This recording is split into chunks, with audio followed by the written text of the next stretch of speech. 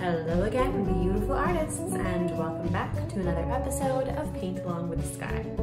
If you're new here, welcome. My name is Skye, and I post beginning level acrylic painting tutorials here on YouTube every Saturday. So make sure to hit subscribe so you can join the fun and paint along, and don't forget to hit the bell icon to be notified when I post a new video.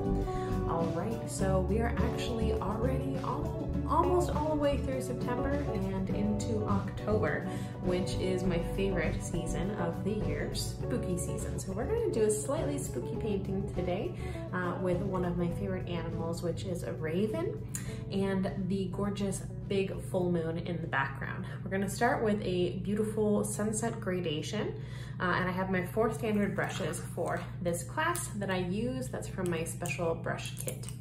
So I have a large square brush, medium-sized pointed brush here, and then 2 small detail brushes. Gonna get those in the water cup off the side of the screen. And then my beautiful sunset colors that I'm going to start today's background step with. I have yellow, orange, red, some violet, some black, and a little bit of white. If you'd like to see a full materials list of everything that I use and recommend, check the description box below. All right, let's go ahead and jump on in. All right, I'm gonna grab my largest square brush, and I'm going to make sure I have a little bit of water on that brush to help the acrylic paint go nice and smooth. I'm going to mix up my first lightest color of my gradation, which is going to be a yellow-orange. So that's just my yellow and orange together. I'm gonna go across the bottom part of my canvas with that beautiful, vibrant color. Plenty of paint, a little bit of water, filling it into that canvas texture. I am using a canvas board today. I don't recommend using paper with acrylic. It's a little bit too heavy bodied to hold up. So I'm using that acrylic board today. Very economical, cost effective, but canvas, boxed canvas works great as well. Okay, a little bit of light orange there coming up from the bottom, and then we're going to just do regular orange to help us on our way further up along our gradation here, okay? Just orange as it is. We're blending our beautiful yellow orange into true orange. Okay, just like so. Going in between there, don't be afraid. This is really good blending practice, and that's what this painting is all about for the first part here at least. Rinsing a little bit of orange out of my brush, and now I'm going to mix up a yellow orange. So that's just going to be orange mixed with my red. Did I say yellow orange? I meant red orange. That's gonna be just about the center here. Pulling that down a little bit and blending that all nicely together here. Look at that, beautiful. Okay, rinsing the majority of the color there, and then we're going to mix a little bit of red into some purple, and I like to sneak a little bit of white into the purple as well. I'm gonna put that right in between red orange and the top part there, and then you can use a little bit of red purple there in between to blend it together. You can use as many in-between colors as you need, or you can really just go right from red to purple. Look at how pretty that looks. Okay, regular purple, little sneak of white in there, just to make that purple nice and vibrant. Okay, I'm pretty much all the way at the top. And here's where you want to sneak a little bit of black in. We don't want to go too far down with the dark color because this is a silhouette. So we want to be able to see our trees and our raven nice and clear later, but we do want to have sort of that beginning of night feel. Perfect. Okay, nice dark purple right along the top. Beginning of night, creeping in. Just like so, just a little bit. And then I'm gonna pull that down into my purple to blend it, just like all the previous colors. Looking really nice.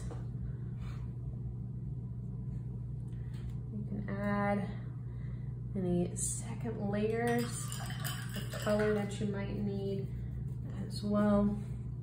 So if you need to bring any more of one color in, so like sneaking some more purple in there, you can do that. But once you have a nice blended sunset gradation and it looks pretty good, say that's not just good, it's good enough, and step away for a minute. We're gonna let this layer dry fully, and then we're gonna come back for more after a break. So I'll see everyone in a few.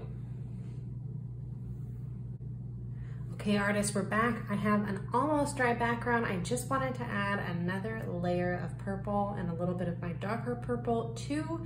I'm just seeing sort of more like a watercolor look when I want it to be really saturated. So I just wanted to be fully transparent with my process here and show you guys every step. So I am going to add just a little bit more purple as a second coat. And you can add any other colors that you might want as well. If you need to add some red to help blend it, that works as well. Just not too much water, so that I have a lot of coverage there. There we go. And I'm gonna go darker a little bit as well up top. Just for a little bit more of that Halloween full purple with the orange. I think that looks good. Okay, blending that together just like before. But as you can see, that second coat, I think really made things a lot more vibrant. Same idea here with the red, blend it in with the purple a little bit. Okay.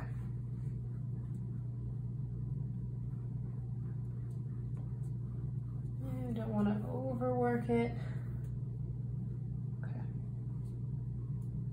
All right, and then I'm going to be patient and let this layer dry one more time before we come in with our moon. Okay, so just a few more minutes. All right. Okay, welcome back, artists. We have a 95% dry background, and I got some fresh colors on my piece of palette paper. So this time I just have white, a little bit of ultramarine blue, and some black. This is going to be a sort of in-between layer, and I actually have a little bit of my kind of purplish red and purple still a tiny bit wet on my background, and those are gonna blend slightly with the white moon, and I'm gonna kind of try to work with that since I did that in my original and I just liked how it ended up. So I'm gonna grab my medium-sized brush and some white, and I'm going to do a big circle for my moon shape, and that was pretty circular, my first try. And I'm going to start filling this in, and on one side is going to be pretty clean white. You're gonna get a little bit of that background color there in it. And I'm going to start just filling in a fair amount of my moon just with white and a little bit of sort of brushstroke texture. So I'm sort of moving my brush from side to side here. And that's on that side. And then on the other side, I'm gonna make a little bit of a bluish gray. Okay, and I'm gonna take this around the other side for a little bit of roundness. And that was a little bit dark, so I added a little bit more white right back in, and I'm gonna work my way over to the white side. And the idea here is that we wanna make it circular looking. Okay. A little bit of blue-gray mixing in with that sort of pink color. And just making sure it's as circular as I can get it. Okay.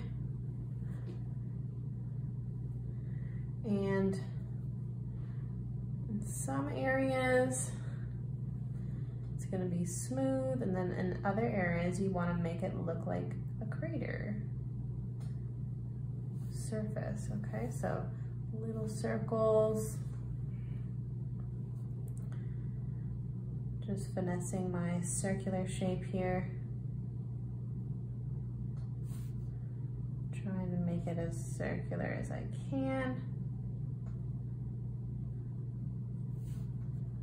And then just working in a little bit of texture with some roundness for the craters. Sort of random, kind of here and there. That's looking pretty good. Gonna grab a little bit more blue. You can kind of work it until you feel like it's looking pretty good. A little bit of shadow texture in that same round way.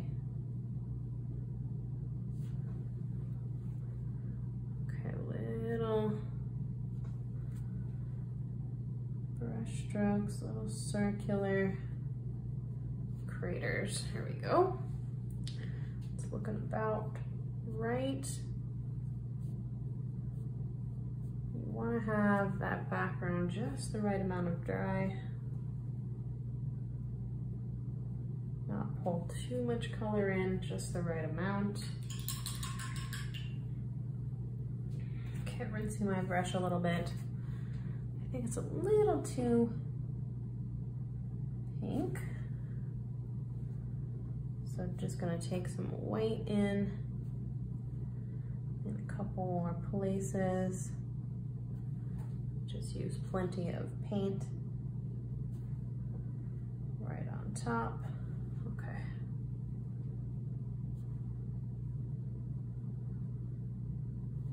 Just kind of playing with it back and forth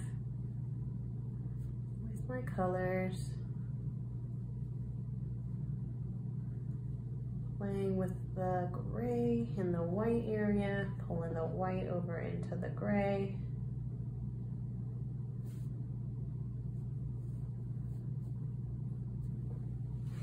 All right, that's looking pretty good. To just take a little bit more gray over to this side.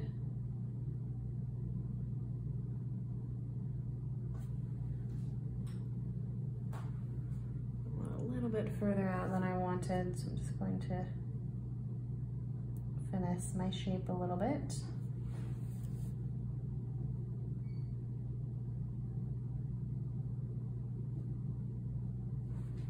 Okay. Pretty good. I think a few more little crater marks here with the gray. Okay, I think I'll let that dry. I might add a little bit more white once it's dry before we move on with our final silhouette step. But we do want to let this dry so that when we put our crow and our trees on, it doesn't pull all the white through. So let's be patient and step away one more time and let this layer dry, and we'll come back with the final step. Okay, welcome back, artists. We have a fully dry background this time. I have my same 3 colors still on my piece of palette paper, and I am going to just put a little bit more of that nice light sort of bluish gray color into my moon, as well as adding a little bit more white as well in just a second. I just want to tone down those background colors a little bit and get that blue moon feel. Oh, there we go. just have a little bit of white, using my medium-sized brush here, but you can use your smaller brush if you would prefer. Just putting some final touches there on that moon shape. Just wanted a little bit of that background color. Okay, that looks perfect. Just how I want it. Okay, and now I'm going to retire that brush and I'm going to grab my second to smallest detail brush and we're going to start with our silhouette work.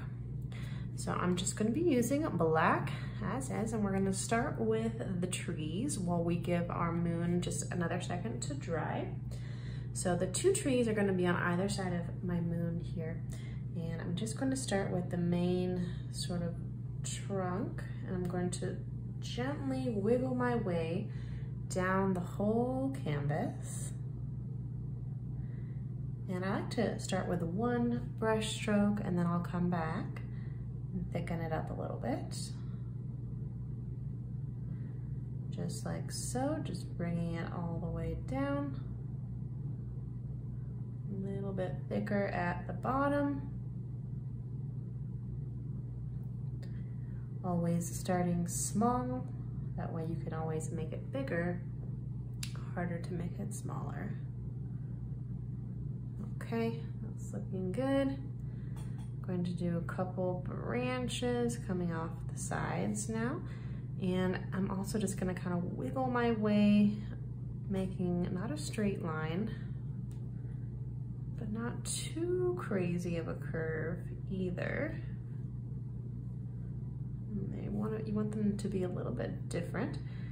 And I'm gonna also have some of these branches that are just gonna come up and kind of taper away,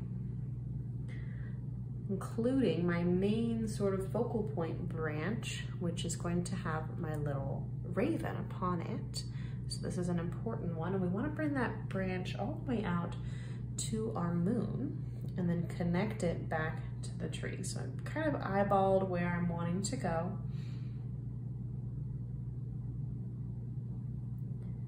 Tapering gently and then connecting to the tree. Once again, starting slim and then thickening it up a little bit towards the base. Okay, and then maybe an additional little branch coming off the side, and I'm coming in to overlap the moon just for a little bit of interest. We're gonna have our little crow friend right there. I'm gonna do a branch coming downwards over here as well. I like to not have too many branches for these trees, and that gives it sort of more of the spooky look.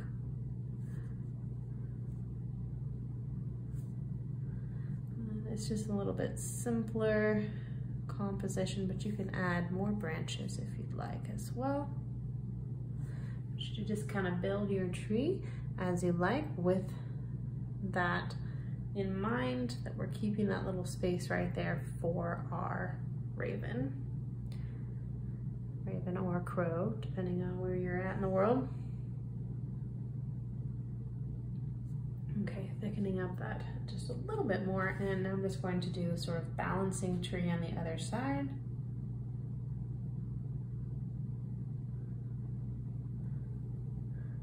Just like so. Gentle, light brushstroke texture. Nice solid line. A little bit of water always.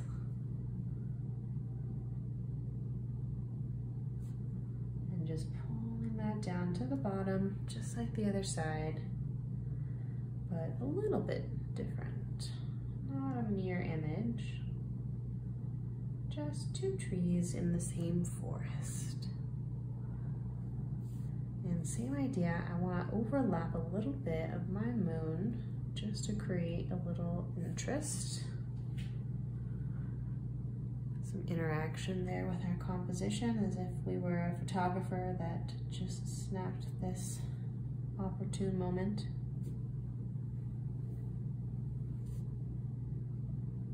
Almost got a drip there.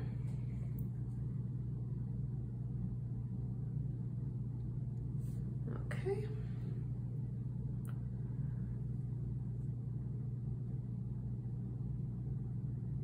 And just going to taper off some branches coming from either side, and just build our tree.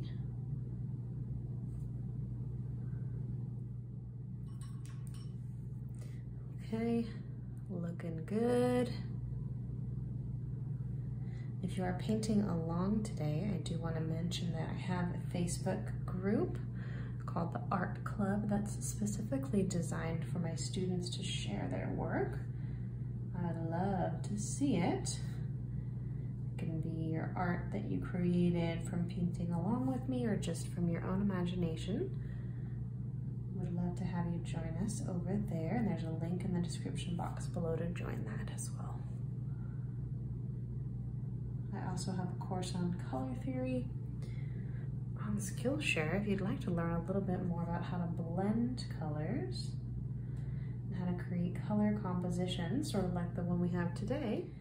And I have a link for a free month on Skillshare for my students also in that description box, so you can actually check that course out for free right now if you'd like to, and watch a bunch of other great stuff on Skillshare at the same time. All right, that's looking like a pretty good forest. Pretty happy with it. Okay, I think I'm going to grab my small brush now and come in with the piece de la resistance, which is going to be our raven. And also just going to be working with black. I'm going to start with the body of the raven, which is sort of a triangular shape, and we're going to just place him right off center with a gorgeous moon backdrop. I'm going to start with this sort of triangular, almost kite type shape, about like so. And then I'm going to build the head from there and the beak. I think I'll do the beak first as a little line, and then up for the head and around connecting to the body. Very slim beak. And then coming in and around to connect to the body. And then as we fill this in, you can kind of finesse the shape.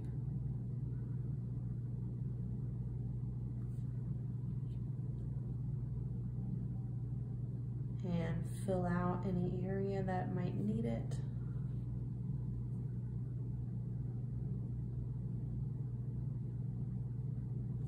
Thickening up the neck a little bit.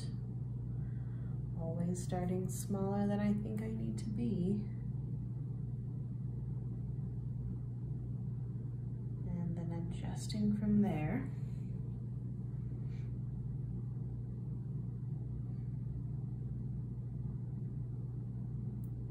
Making the head a little bit rounder.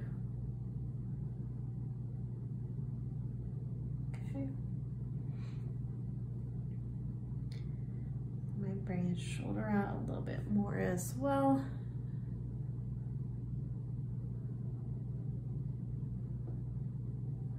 Okay.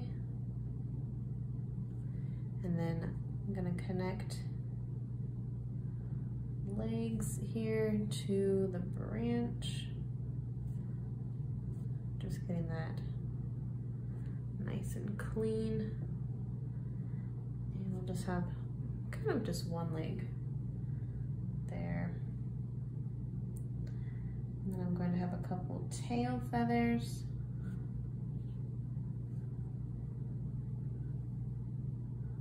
One coming sort of from that direction, and then the other coming out like so.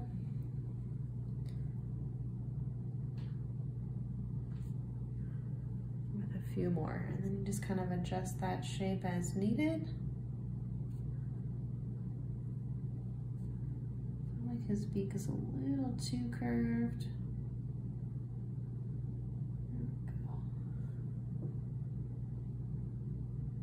You can put any other final touches that you'd like on your painting, but we're keeping it simple today with this composition.